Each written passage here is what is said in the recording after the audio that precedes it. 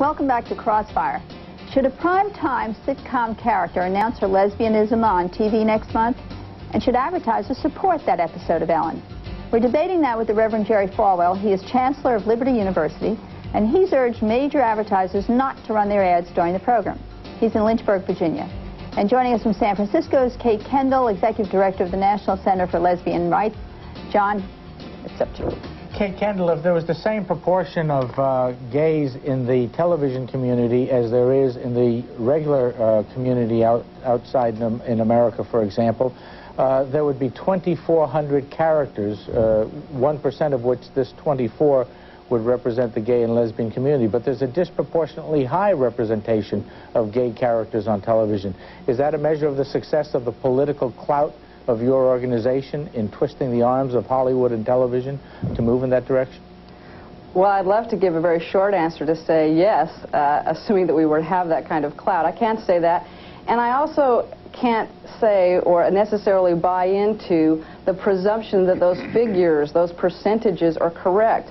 This figure is a notoriously difficult one to pin down in terms of the very real reasons why lesbians or gay men don't disclose their sexual orientation. We lose our jobs, we lose our families, we're beaten. Many of us are killed for sexual orientation purposes and reasons, so we don't come out.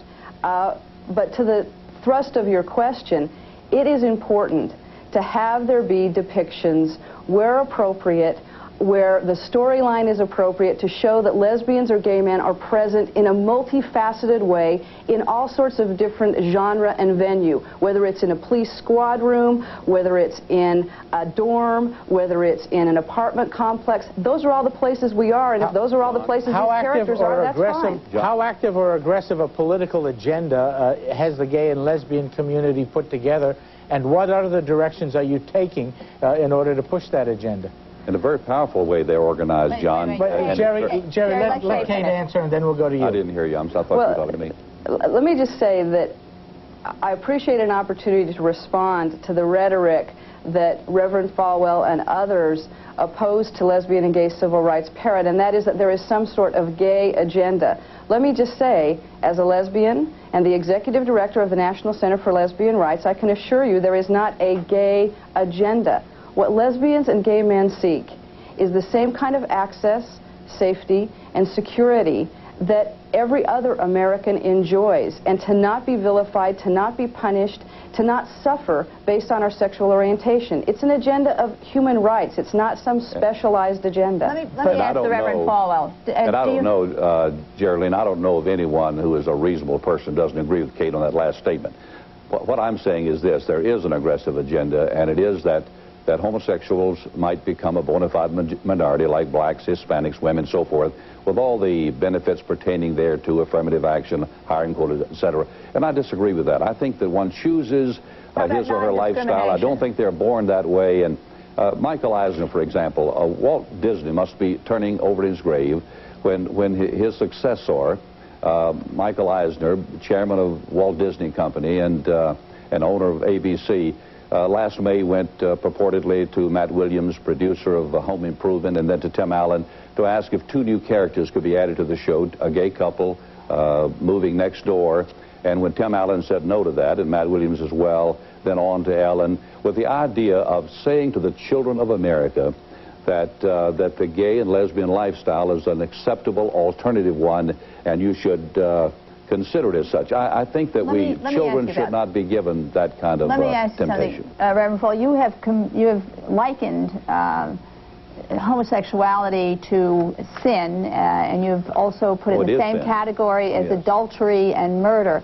Do you not? No. Well, that was in your statement. I said adultery. I said adultery. Well, murder was also on the press release that came out as well. But let me just ask you, if indeed you have this very fiery rhetoric, don't you worry a little bit that you might be giving some kind of tacit approval to those people who move toward violence as their sign of disapproval toward the specific segment of society? There are crazies out there on the left and the right, and anyone who knows me know that while I'm, for example, opposed to abortion, I'm radically opposed to those violent people who bomb clinics, and I condemn them. What I'm saying is... You sound almost reasonable on this stuff. Let me just ask you, if indeed you are as angry about it, there are people who will take a look at what you say and will say, well, if he says that much as a leader, then I can go ahead and perform the way I want. You may do it by words, they may do it by some other form of discriminatory action.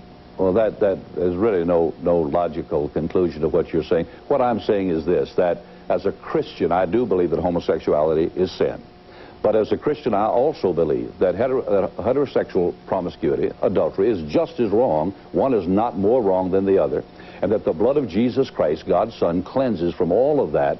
And having been a pastor for 41 years in the same church, and having preached to millions, like Dr. Billy Graham, like every evangelical preacher of the gospel, we believe the answer is the new birth experience, deliverance, and a new lifestyle. Hey, Kendell, let me ask you this. Let her answer. Ellen is way down in the ratings. It is liable not to be there next year. Aren't you taking a chance with this happening and it does disappear from the screen? Won't this incident be blamed for it, and doesn't that set back whatever agenda you might have? I disagree with that entirely. I think that this dialogue is helpful to making people recognize that there is a reality out there, and that is that lesbians and gay men are present everywhere in American society. I just want to respond to Ms. Ferraro's earlier point and Reverend Falwell's response. It is documented that in every state where anti-gay rhetoric runs hot, where there are initiative battles, where there have been battles over all sorts of issues involving gay and lesbian civil rights, that there has been an inordinate increase in gay bashing, in hate crimes, and in the deaths of lesbians and gay men. The rhetoric, Reverend Falwell, please, the rhetoric is directly linked to violence. And while I understand, you got the last word, because we are out of time. Thank you both. Jerry, I've got to cut you off. Okay. We're out of time. Okay. Kate Kendell, thank you for joining us. Thank you Reverend very much. Jerry Falwell, thank you for joining us. Jerry Ferraro and I will be back in just a minute.